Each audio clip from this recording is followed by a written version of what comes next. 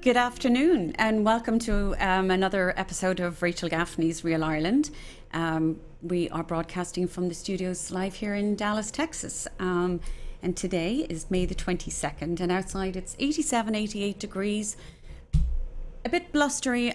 Can't decide whether it's going to storm, tornado, rain, sunshine. What's going on, Anna? Yes, I don't know. I'm very confused too. I don't know what to dress. I don't know what to do because it's like you have plans and then suddenly nothing is happening and you're like, but I planned on things. Anyway. So here we are though, and delighted to be with you again.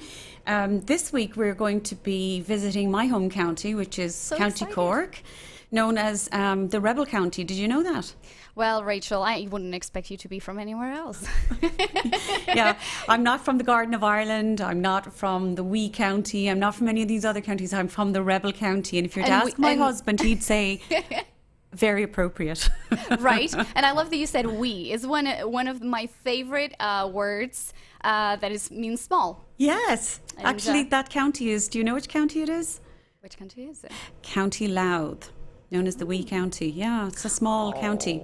Small, but packs a mighty punch. But we'll be doing a show in Louth in the future. Can't wait. But like I said, anyway, recently I was travelling home. I went to Cork and I visited Longueville House. But before I get to that, because they're going to be our guests today on the show, William and Aisling O'Callaghan from Longueville House in Mallow, County Cork. But before I get to that, I wanted to talk to you guys about something that happened last week. Quite by accident. It's true. As everything does in this show when it goes live, anything can happen, right? And we started off, I was talking about some crisps. So remember, in Ireland, we call them crisps, and over here they're called potato chips. Yep. And it started this conversation or this dialogue on Tato crisps. And Tato crisps are sort of synonymous with Irish crisps. Of course, now there's lots of other ones. Another one is King crisps. There are a lot of new ones on the market, but these two are iconic, and especially for the diaspora, for the Irish diaspora worldwide. So we thought we'd do a little poll, and the person I have to thank for this is Yvonne Gorman Brown. I don't know if she's watching or listening today, but she was last week. And Yvonne started this thing about, which was better, and some people were saying they'd have them on their sandwich, and some people like them on buttered bread. But we said, was it going to be Tato or King crisps? Okay, I'm excited. What was the poll results? And the winner was overwhelmingly Tato cheese and onion crisps. Yes. And I can even tell you, I can be a little bit more give me all the numbers. So the data was that 70% of people voted for Tato and 30% for King crisps. So I think we now know which is the favourite Irish crisp. Clearly. Mm-hmm. So now that's very, very, now we have all the serious content out of the way. Some people are checking into all sorts of, news shows, and they're checking into us to know about which potato crisp or which chip to eat. Solving humankind problems. Yeah, first world problems, right? Yes. Sure, it's only a bit of fun, right? Every week I'm talking to you about Ireland, the Ireland I know, and introducing you to the people, the places and the products in Ireland that really and truly don't always get a look in. And this week is no exception. And like I said, we're going to travel to the south of Ireland, to the county of Cork, and just a little bit north of Cork. Maybe we'll show a map and help people see and visualise where we are. So if you look there to the south where it says Cork, which again is where I'm from, and just north of Cork you have a town called Mallow, Mallow, which is where the Mallow races are held. And there's a beautiful Georgian property there, and it's called Longueville House. Do we have a photo of Longueville House? There it is. Now, this Georgian property is run and owned by two of the nicest people I know, William and Aisling O'Callaghan, and it's a Georgian property. And just a little fact, did you know that next year this house will be 300 years old? No way. Looks beautiful. Isn't it? Well, to tell us more about the property, and for anybody who's interested in going to Ireland, number one, going to Cork and staying in Longueville, so you might have a family reunion, or you might want to take a big group and take the whole house for the night and go fishing. Oh yeah, you were telling me this is possible. Oh yeah, well, I'm jumping ahead of myself there now, but I am going in September, and I'm taking a group, and so if anybody wants to join me, we're actually going to be staying in Longueville House. But this week, live from Longueville House, we have, and I'd like to welcome William and Aisling O'Callaghan. So do we have them there, Anna, on the feed? Yes, we do. Hi there. Hello, Rachel. Howdy, Texas.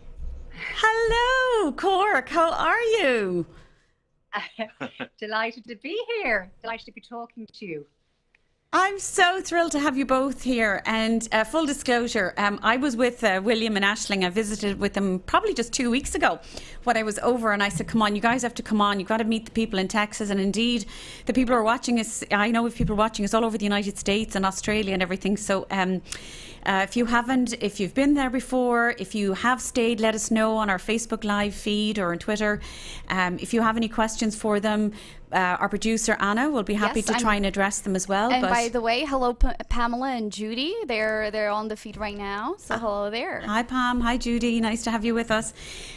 So let's go straight to this, and let's start with a couple of things about the property. William, Aisling, can one of you tell us? I said you're celebrating 300 years. 300 years of what? That property being built? I'll leave it to you. Well, the property was built in 1720 by the Longueville family, and the Longueville family acquired the property from the O'Callaghan family previous to that. So when Oliver Cromwell came to Ireland, he took all the land and he gave it to his soldiers to reward him for the campaign in Ireland. But my granddad came back in 1938 and bought the property back off the family. So there's only been two families here since the 12th century, the O'Callaghans and the Longuevilles. Oh my goodness. Yeah. Oh, that's wonderful. And long may it continues to stay in your family, may I say. I noticed a photograph on Instagram recently on one of your posts. I think Aisling might have posted it, and if it's okay to say this, but you had an O'Callaghan family come to stay with you that were actually connected to you, and they were learning a little bit about the history about where they're from. Were they from the United States or from Europe or somewhere like that? They were from Barcelona. So when the O'Callaghans, when the castle was taken off them and their lands, the chief went to Spain to fight with the King of Spain against the English to try and regain his lands. And the present chief lives in Barcelona, and his daughter visited us last week, and we took her down to the castle, and her name is Elena, which is an old O'Callaghan name, and my daughter is Elena, and we had photographs of the two Elenas at the castle. Oh, that's fantastic. And I would urge people to follow you on social media, on Instagram especially. You post beautiful photographs. I'd like to tell people a few things about the property and things they can do there. So this is a beautiful property. How many bedrooms do you have, Aisling, there at Longueville House? We have 16 bedrooms here in the main house, Rachel, and we have another little property in the courtyard that also has another 5 to 6 bedrooms. So between the two buildings, we can accommodate up 40 people. And we have plenty of, nice, luxurious public areas. There's a lovely drawing room with the gorgeous welcoming fire. We have a fabulous little green dining room. We have the president's room. We have, we have a lovely conservatory. It dates back to 1865. So there's a real sense of history, and so those that are kind of culturally or architecturally curious, Longueville House is a really lovely place to visit and to base yourself out of. So yeah, it's quite a sizable property. It's also nestled on 400 acres. So being beamed into a little place like that. It's like that's nestled in 450 acres. You have complete privacy. You have the run of the place. You have the river running through it. There's a vineyard. There's an orchard. There's a kitchen garden. So there's a lot to the property. It's quite a unique piece of property. Oh, for sure. And I took some photos while I was over there. Anna, our producer, while you were chatting, Aisling was just showing your Instagram feed as well for people to see and so they can follow. Because Anna, you can see, don't they post some beautiful photos on Instagram? Yes, they were so cute. Oh my goodness. Yeah, and very interesting. They're always telling stories, aren't they? I want to give a shout out. Actually, somebody messaged me last night. I forgot to say this. This is a message for Aisling and William. So about 2 years ago, I think it's 2 years ago now, they're going to laugh, they're going to remember this. I got contacted by somebody who wanted to go to Ireland, and his name is Jake McDorman. Does anybody know who Jake McDorman is? He does ring a bell. Mm-hmm. Is he an actor? He is, and he was in Limitless, and he was in the remake of, do you remember Murphy Brown with Candice Bergen? And it came back on air there this year. And he played the part of Murphy Brown's son. He was the news anchor with the Wolf Network, remember? Yes. So he went to Ireland, and this trip was the most unusual trip I've ever done in my life. I had to do it on the fly. Aisling and William remember this. I was messaging them on Twitter. I was in South Texas, messaging them saying, listen, can you take this guy? Can he stay? And they were full. They had a wedding that weekend. And she called me back and said, you're not going to believe this. I spoke to the bride. She said, no problem, have them come stay. William and Aisling put him up in their house, and he has never forgotten it because he had a special love, or in Ireland we call it a graw. A graw is the Irish word for love. He had a special love of their cider. Oh, I see. So last night I got a message from Jake to say, would you pass on my best to William and Aisling, and how much he still remembers his stay at Longueville, how hospitable they were. And he's now telling all of his actor friends in LA and everything to go to Longueville House in Mallow in County Cork. So a special hello to you both from Jake. Oh, that's really nice. Yeah. And we don't have any photographic evidence of him with the cider, unfortunately. Oh, had you given me more time, I would probably look on Instagram or something. Oh, I don't think he'll have posted those. But he does remember it being the best sing-song of his life. But speaking of cider, and actually I'll go back to the house itself. I took a photograph of the bedroom there, one of the bedrooms in Longueville House. Do we have a photo there of one of the bedrooms? And I've given them lots of photos, sorry, so I'm kind of picking at things out of my brain going, have you got this photo, have you that photo? But there we go. There's one of the lovely bedrooms. Yes, isn't it lovely? Oh, I love the headboard with matching the top section over there. Oh, isn't it lovely? So but it's so classic and it's traditional and it's tastefully done. The food is to die for in Longueville House, and this is what's another a very unique element. Do you see that fruit that I'm showing there? That looks Those are from their garden. I don't know if Aisling and William can see this, but I think they're red currants. Have you got that photo again? See those. They're red currants. Yeah. I can see black currants. And black currants. Big old black currants, I think. And there's some red currants Red there. currants on the right in the small bowl. Mm-hmm. And can you tell people who are watching where you get your fruit from? Well, we get it from our garden. We have a garden, a walled garden, which was built in 1829. And it's we get all our veg and fruit all year from the garden. And we use seasonal veg and fruit, whatever is available in season. Oh, I love that. It's so great. This is what's so important, and this is what makes your stay in properties like this in Ireland so special, because it's not your box top property. It's not, food that's just brought in from some stores. And William himself is an incredible chef. Now, they have their own pigs there at Longueville, and they clear the land. They're natural scavengers, and then they actually it's the cycle of life and nature, but they butcher their pigs, and so they have the best pork in Ireland, and you'll have it for breakfast, a nice side of ham. I love that you just said they butcher. I've never injected those pigs. You've never injected them, okay? Yeah, and then they've never had an injection. They never had. Nice. See, that's really important though, because people are thankfully, are getting more concerned about the provenance of their food. And at Longueville, like I showed that fruit. We have a photo of the walled garden. I took a photo of their walled garden. You can go foraging. You can go off in a little woodland row. And every year, I think it's around October time, they're going to correct me here, but they do this fantastic day out where you basically get a little...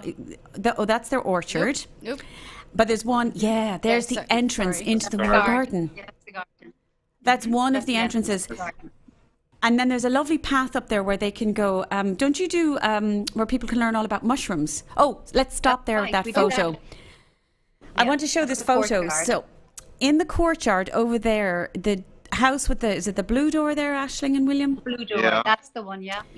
That's another house that's available. You can have that entire house as well if you want. So if you've got, awesome. Yeah, so if you have a family reunion or a special group and you're going fishing or golfing or anywhere, you can take the whole property. I mean, that's the way to do it because they'll create the whole bespoke experience for you. That's right. But yeah, no, it's incredible. Now let's go back to the orchards. These orchards are beautiful. And William's father, Lord rest his soul, planted all these orchards. And of course, when you have all these orchards, what have you got? You've got all of these apples. So what do? You know, some people say in life, when life gives you lemons, you make lemonade. But when life gives you apples, in this case, what do the O'Callaghan's do? They make cider. Look at their cider. So this cider, can I just say for anybody listening or watching, and let's get this right. In Ireland, when you say cider, if you go into a bar and say, I'll have a glass of cider, you're going to get alcohol. We don't call it hard cider in Ireland. We just call it cider. Okay. So if you have apple juice, you just call it apple juice.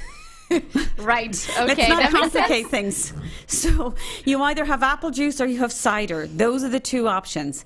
In America, if you have cider, it's basically non-alcoholic, it's apple juice. It's just so sweet, right? It's or just hard cider. So hard cider in the United States equals cider in Ireland. So let's talk cider. And a few weeks ago when I was with them, William took me out into the orchards. And Anna, can we roll a little bit of film there, footage of these orchards? So here we are at the orchards, the back of Longueville House in Mallow in North Cork. And I am here with William O'Callaghan and, of course, all of his dogs who followed us. Well, we just have to mute the audio because I don't know what happened there. That's so right. We were going to mute the audio because the wind was in the background. But do you see his dogs? Look at the dogs. Oh, so cute. Oh, my gosh. Can William see this as we're running this footage? Yeah. William, can you see your dogs?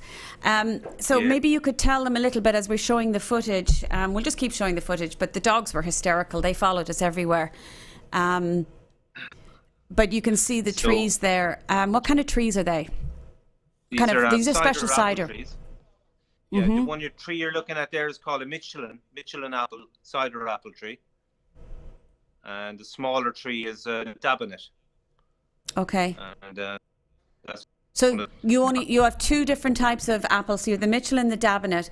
So to make your cider now, at this stage here, we are May 22nd. So the apple blossoms are out right now, correct? Oh, they're in full blossom now. It's absolutely stunning at the moment. It's a full blossom, and the apples are just setting on the trees. So the cycle is starting all over again, and we're going to be harvesting in October. And what we do in October. Yeah, we go into the orchards and we pick all the apples. We have machinery to do it because you'd need about 30 people otherwise, and it would be too expensive to buy. So we go in with machinery and we harvest all the apples and we take it to the crush house, crush and press the apples to get the juice. And we put the juice into big tanks and it naturally ferments with the yeast that's indigenous to our environment. It's a wild yeast. And it ferments a slow fermentation, 4 months, and then we get alcohol. All the sugars are turned into alcohol, and that's the cider, and that's the base product then. And how many batches do you have? Sorry. Normally, when you do a batch every season, how many are we looking at? Like how much do you produce? We're looking at 60,000 bottles, maybe 100,000 bottles. So you only get one shot of it. Yeah.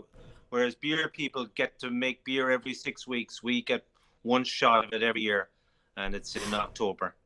Now, a couple of things you told me when I was over, which I thought was very interesting, and this is the nerdy part in me, but going back to provenance, and you just said you don't inject your pigs and everything. You had told me with those trees that you spray them with boron. Oh, yeah, that's just a mineral and the leaves absorb it, and it's very good at the flower stage. to spray on boron. And if you spray boron at the flower stage, you get a good apple set. So that's what we do when the flowering is going on. We spray boron. So this is not a artificial chemical or anything. This is just a natural. No, so this is a wonderful way. Yeah. I mean, I knew that, but I just wanted to clarify for people so they know that. And then also you mentioned to me you had the two trees, you had the Davenant and the Michelin apples, but you then had a row of trees in front of that, and you said that they produced a sweeter juice, which you do use for your apple juice, but you said you do combine... when you're making your juice, could you explain a little bit about the different types of apple juices that you combine, please? So we take the cider apples and we use that, and we ferment those apples to get the cider. But just before bottling, we add sweet juice into the very dry cider, because all the sugars the natural sugars have been turned into alcohol, and it's very dry. So in order to make the drink more in taste, sweeten it up with some sweet juice. So that's all that's added to the cider. We don't add any nasty preservative things or ease or this or that. We just add sweet juice to bring it up into a medium palate. We don't spray the apple trees with Roundup or any glyphosates or anything like that. Okay. Now you mentioned, Anna, earlier on about how cider over here can be very sweet. Yeah. And I'm not a cider drinker. I don't really like apple juice. Yeah, that's me. And I don't like apple juice over here, no disrespect, because it is incredibly sweet. Now, when I was there last year in West Cork for a week, my husband and I took our sons for a week in West Cork. My husband returned to the United States, and then the boys wanted to do some fishing. So I contacted William and Aisling, and they have a gilly there on staff. And I'm getting to the apple juice now. If you show that photograph there, that's Matt, my youngest son, with the gilly, and they were out trout fishing, fly fishing. Now, I for full disclosure there, that water level was very low. Ireland experienced incredible heat, and so of course it had gone down a bit, but they had a fantastic time. Now they packed a picnic for the boys. Do you have a photograph there of the apple juice? Wow, that looks so nice. And that apple juice, I love the color too. But that apple juice is the best apple juice I've ever had. I am now an apple juice drinker, but only if I can drink their apple juice. And I'm not just saying it because they're on the air, but it's like anything else. Really good strawberries, really good raspberries. If they just taste good, you don't need anything else. You don't need that's true. The natural sugars and fruit should do it. God, an apple should taste like an apple. And their apple juice tastes like apple juice. And then when the two boys were finished their picnic lunch and they went back fishing again, I took a photo of James and Matthew. Do you see that photo? Can you just press hold on that for a sec? Which one? This one right there. That one, okay. So that's James on the left and Matt on the right. And the reason I want you to look at this photograph, for any parents out there, can you see their hands? Can you see on the right Matthew's hands? What's in his hands? Well, it seems like fishing rod in one and nothing in the other. Yep. And my other son, what's he doing with both of his arms? They're tucked in the pockets. Do you notice what neither one of them are doing? Well, they're not taking selfies.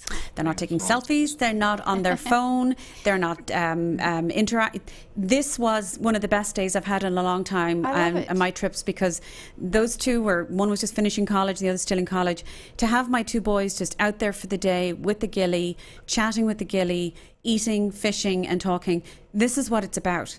This is what I'm trying to tell people. Stop trying to plan your trip, schedule it so much in Ireland, because if you're on, even just in Longueville House alone, you've got fishing, you've got the gardens, you can go out and see the pigs. If you don't mind that they're going to end up on your plate in a few months, you can. It's nature. We have to eat eggs and everything. That's right? True. Okay, come on, people. Is that the reason why you didn't put the really cute pig photos that you had sent me earlier? No, they don't name their pigs, they told me. Is that right, guys?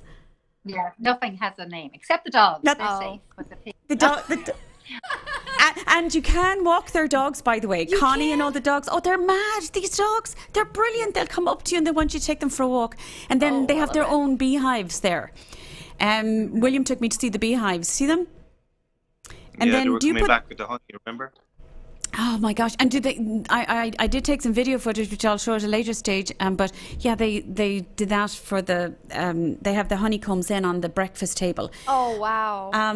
can I ask you guys, did you guys win an award this year for anything by any chance from Georgina Campbell? We did. We won an award for our brown bread. We have a very nice brown bread that Georgina Campbell has given us, Cor, and we won it. It's a brown bread that has some cider in it. So some people would do brown bread with stout, but ours has cider. So we won an award this year. And brown bread for people.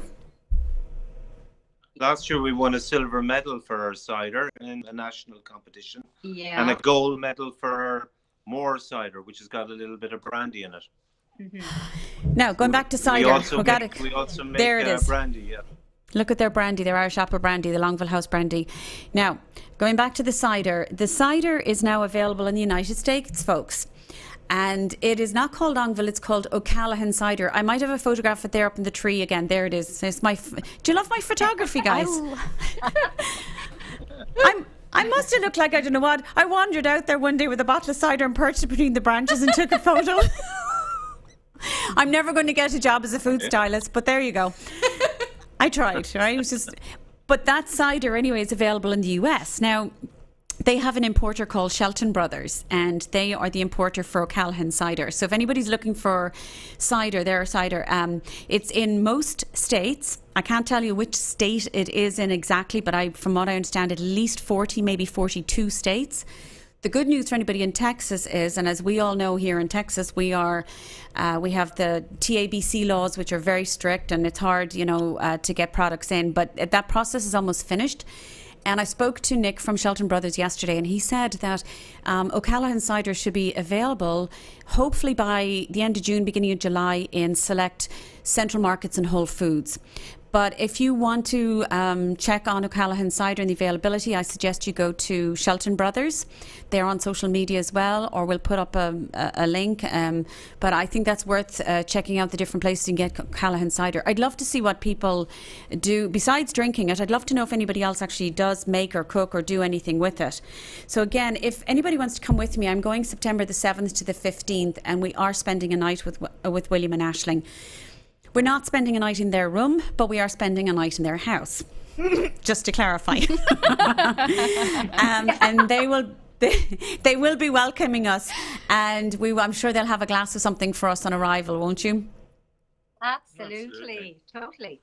And you'll also try the brandy, so there'll be plenty to experience. We'll probably make a cup of cocktail. Yeah. Yeah, and a little Irish coffee. I mean, gosh, we won't invite Jake McDormand back on this trip with us, though, because there's only so much brandy. How many did they say they produced? How many cider bottles? 60,000? 60, I think so, right? Was it 60,000, William? Yes, that's right. No. Last year. Yeah, no, then Jake can't come back because you need some to sell. So he's going to kill me. He's going to send me a text and say, come here, you're going to make me out to be somebody who has a problem. But anyway... can you believe that a half an hour has flown by? He's gone very quickly, very, very quickly. Mm-hmm. Yeah. And I see you're there in that lovely private drawing room back there. By the way, that room is for residents only, which is another nice little reading room in the back of the house in Longueville. So, William and Aisling, can I just say a huge thank you? And I'm so glad we got to connect with you via internet, because it can be, as we know, dodgy at best. But thank you very much. And people can follow you again on Longueville House, LONGUEVILLE. That's Longueville House. We'll have links up for this, and of course you can reshare this afterwards, and it'll be on podcast, and you can reach out to them. So thank you very much for joining us. Thank you, Rachel. Thank you, Anna. It was a pleasure. Thanks. Thank you. Thank you.